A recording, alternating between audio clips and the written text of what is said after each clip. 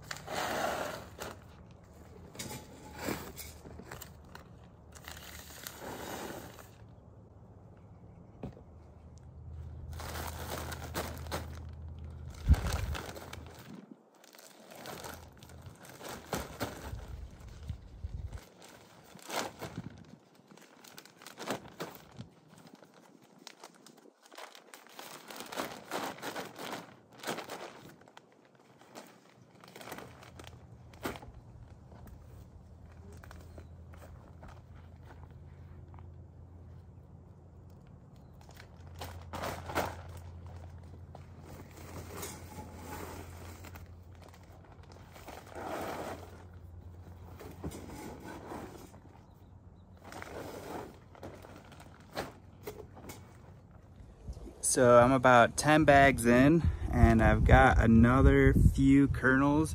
I'm just gonna label this bag corn as well. So now we got 2, and I'm gonna keep going till I fill up the barrel.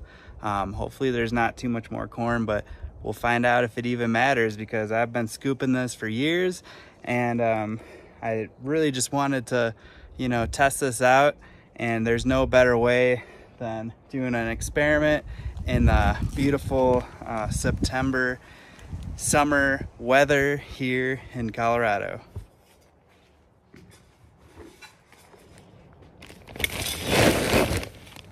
So I found this little guy at the bottom, and I'm gonna throw it in one more bag just to make it interesting. So we got 3 with corn.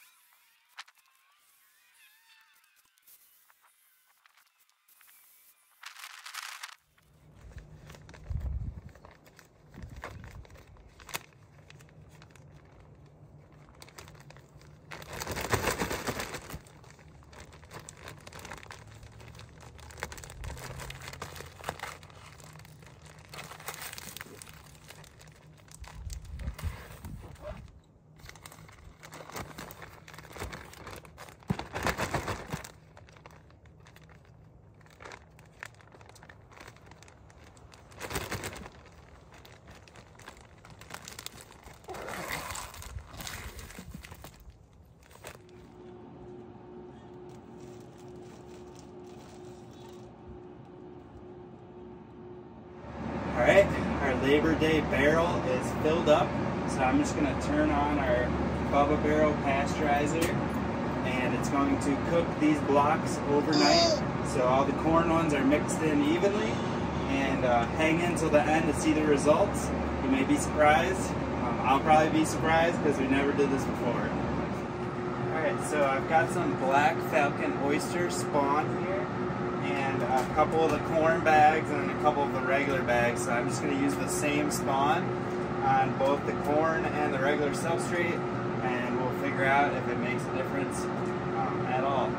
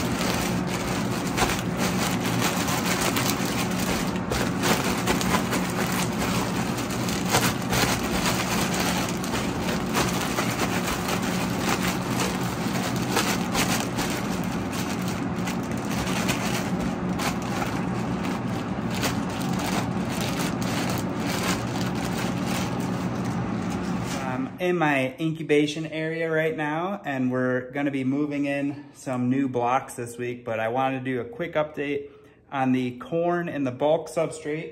So it seems like we've got some good colonization happening. You can see where these corn kernels were. Doesn't seem to be affected.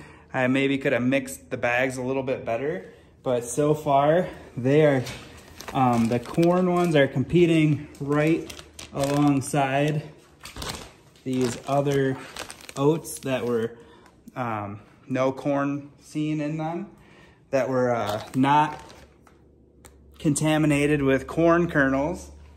And just to add the icing on the top, I did a bear's head with the corn as well, and you can see that that's coming in nicely here, but I'll keep you updated. No signs of contamination. So these ones are going to be waiting until next Tuesday though, and I'm going to be moving in some shiitake, oysters, piapino, and lion's mane.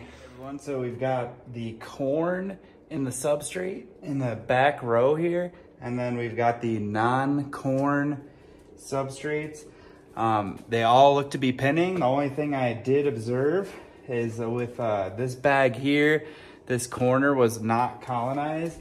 Now, I don't see any grain that's mixed in that corner, so it could have just been mixing problems. The pin set looks really healthy, and it's right on pace with the rest of the substrates. So we'll see how it goes through the rest of the fruiting phase, but right now it's looking super healthy. Guys, so you can see we've got pretty even pin sets. This is about a week into fruiting, and everything is looking pretty good, including this bear's head right here.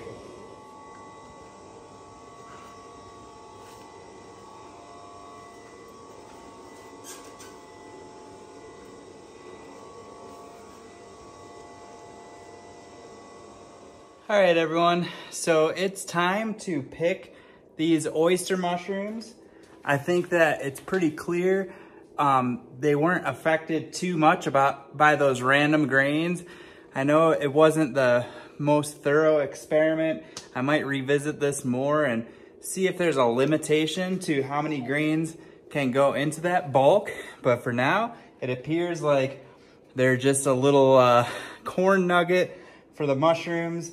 And aside from not mixing properly and maybe a couple pins getting a little bit dry, it seems to have, you know, not affected these beautiful oyster mushrooms. So I'm gonna pick these mushrooms. Thanks for watching. Subscribe if you're looking forward to more mycology videos like these. And until next time, much love. Say bye, Nolan. Bye-bye.